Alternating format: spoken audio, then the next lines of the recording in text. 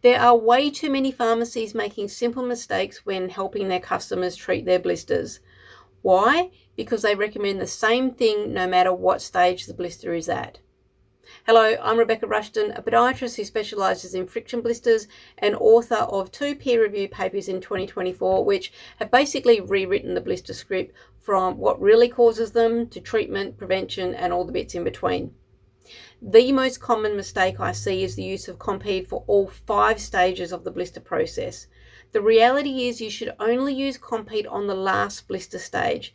It's an ulcer dressing. It needs full contact with the weepy blister base to work its magic.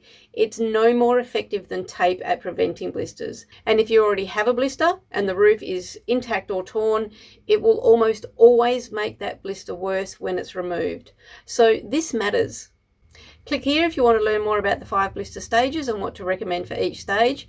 And if you're attending the APP conference this week, please call into our booth F21 in the foyer and pick up your free blister kit, and I'll be happy to give you the lowdown on my research.